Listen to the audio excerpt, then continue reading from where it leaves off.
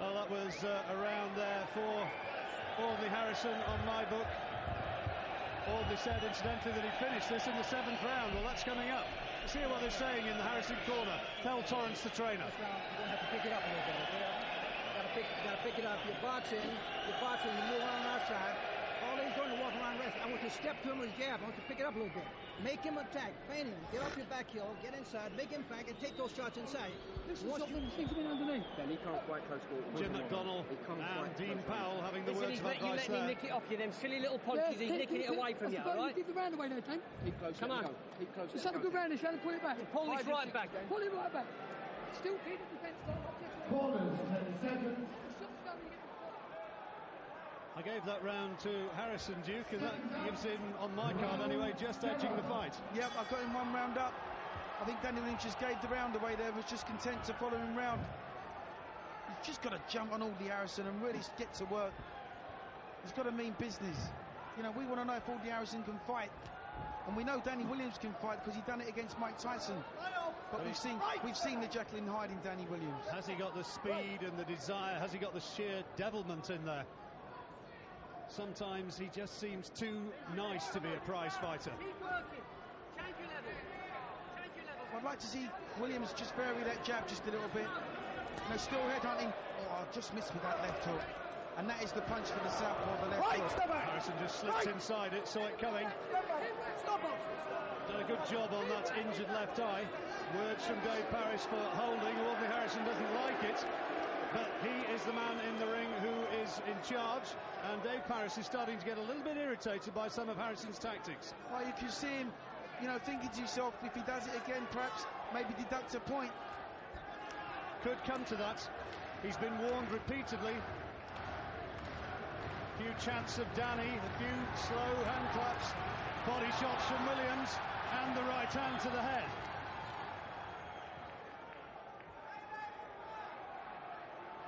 Well, you know, the general consensus is that, or was, I should say, that Harrison would completely outbox Danny Williams.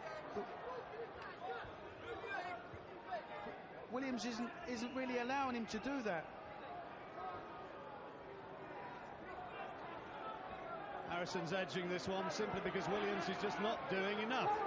He's got to get into range, as his corner was saying like that. He can't just stand there. He's got to gamble and he's got to throw punches, and it just ain't coming.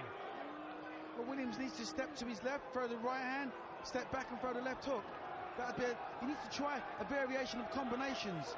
His corner, I think, was saying, concentrate on defence, don't forget your defence, but he's got to gamble, surely. Yeah, he does have to gamble. Again, he's giving this round away. I'm hoping his concentration isn't start to waver, because we've seen Danny Williams be 3 or 4 rounds up in a fight before and then just switch off in the middle of the fight and then end up losing. Well, Harrison, in many ways, is the man who, I suppose, in boxing terms, would be the more marketable man for the World Heavyweight title, the Olympic champions. Tag does still have a cachet, but here comes Williams again. And heads came dangerously close there when Williams started that onslaught of punches. But has he done enough with that little flurry, those meaty-looking body shots? Has that done enough to negate the couple of minutes, maybe more, in which Harrison's just been able to stand at range and jab away with that right-hand lead? Nobody likes being hit, obviously, but you know, Audley Harrison has just got a very, very sort of timid look on his face. Every time the shots come his way, you know, he starts blinking, as I said, and it just all goes a little bit pear-shaped. Well, we've still got Harrison edging this one. Let's see how Barry McGuigan's reading it. Barry? I don't agree with that, John. I have Williams ahead, only by 1 round. But Audley is fighting like he's petrified. He's running around the ring. He's not even using his jab. So he certainly has not shown that he's the real deal tonight. He's fighting very negatively. He doesn't want to fight on the inside. He grabs him. But Williams is too leaden in the legs to actually get close to him. He's not jabbing enough. He should be jabbing him back to the ropes. As soon as his back hits the ropes, letting those combinations go instead of allowing Audley to grab him. But Williams is certainly got to put his foot on the gas. He's beginning to tire now. And are we going to see something real from Audley Harrison? Because up to now we've seen nothing. We go now towards the 8th round.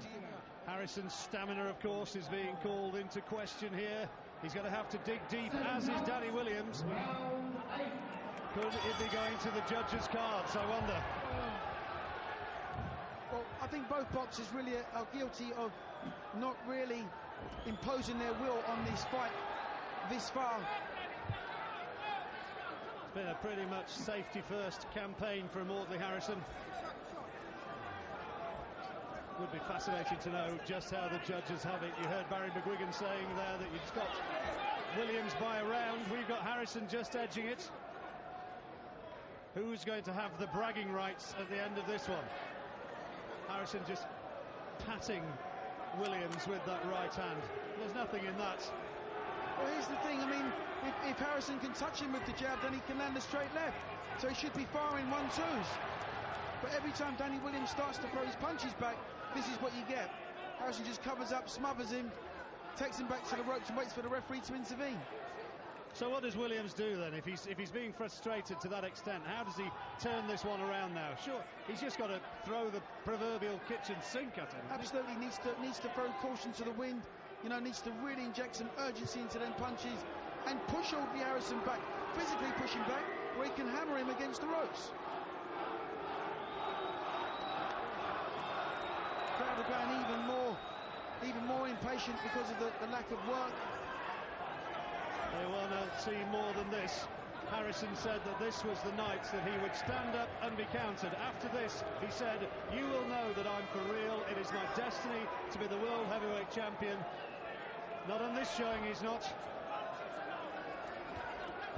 Good jab from Williams, and again, as soon as he tries to follow up with the right hook, Harrison just grabs and mauls and holds on, and that's precisely what Jim McDonnell was suggesting might happen beforehand. Williams, the trainer, he says that Harrison does that to buy time because he just can't fight for 3 minutes of a round. Well, that's probably about right. I mean, but it's a good spoiling tactic if you know what you're doing when you're in the ring.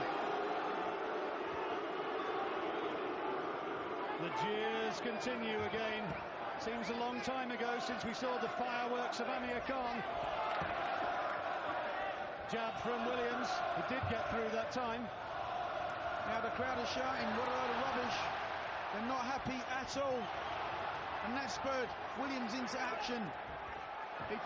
If Williams lands here, if he lands flush, I really do think that Harrison has, well, the question is, I suppose, has he got the chin? Remember, this is the guy who was wobbled by Mark Krentz, the Chesterfield butcher. Well, right now we're not going to find that out because he's doing a pretty good job of making Williams miss. Williams just isn't throwing enough punches, is he? No. Just no way. Harrison pawing and spoiling and feinting, and another, it has to be said, dull round is over. Did Harrison win that one? I'll give it to Williams. I give the round to Williams. You know, he was the aggressor. At least he was trying to make the fight. He was pushing Audley Harrison back, you know, continually throughout the round. So you got it pretty much level. Maybe Williams even just edging it now. I've got Williams 1 round up. Well, how are the judges going to be scoring it? That is the $1 million question. What are they going to be saying? You've got to keep winning, imposing, hands up, and let the shots go. When you get inside, keep sinking. That's what's winning at the moment. But don't have a boxing match with him. You've got to bang his body, and then you've got to bring him up over the top. Kill the body, and then bring him up over the top. There's Amir Khan, interested spectator at ringside with his father Shah.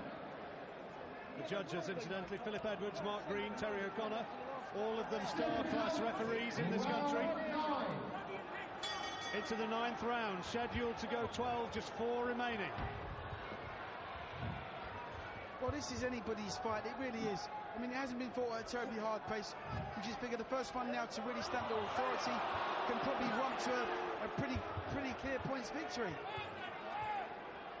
I mean, either of these boxers should be able to do the last 4 rounds in their sleep. Must confess to being old enough to remember Joe Bugner on many occasions, and he used to frustrate because he had all the physical attributes, but somehow when the big moment came, he didn't quite deliver, didn't quite lay himself on the line. Having said that, I'll tell you what, on this showing, Joe Bugner would have beaten Audley Harrison. Oh, absolutely. I mean, you know, people used to really put it on Frank Bruno when he first started out, just saying, you know, he was fighting nobodies, but at least he was knocking these guys cold. And even when he moved up in class, he was still knocking these guys cold.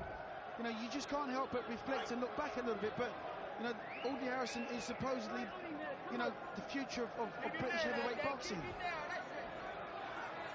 The words of advice to Danny Williams, who work the body, then bring them up. Look for those uppercuts and hooks to the chin. Can he do it? Has he got the hand speed? Has he got the technique? I just wondered if Williams would have come in a stone lighter. He would have just had that extra bit of zap in his punches. A little bit more oxygen would have been going through his system. He could have worked a lot harder. Doesn't look fat though, Duke. I know he's 19 stone 6, or at least he weighed that. Never actually saw if there was anything he was carrying in his trousers to, you know, to make that heavier, but he doesn't look fat. Well, I'd like to pull that waistband down around his waist there and see what he's carrying now. I'm sure it's just all on his stomach. Again, not enough action in this 9th round. Harrison had a golden opportunity to enthuse the British public here, to really make a statement and to impress, and he just hasn't delivered so far. And Williams, in all honesty, looks as though he's beginning to run out of ideas, such as they were in the first place. Well, but, you know, he may be running out of ideas, but he's being the aggressor in this round. You know, they're all counter-punching, okay, but he's not counter-punching effectively. So at least Williams is going forward trying to make the fight. Well, so many of these punches of Harrison's are just being taken on the gloves and the arms. Clear scoring shots being landed by Harrison. I mean, that's a nothing punch.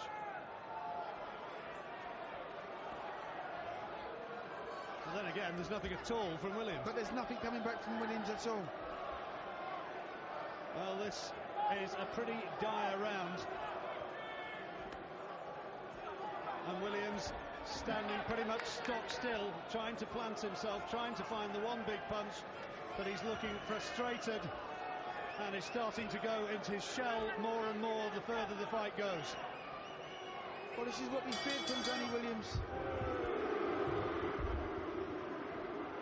The reaction of the crowd absolutely tells its own story. I have to score that one to Harrison, Duke. I've given it even because I don't think anybody did anything in that round.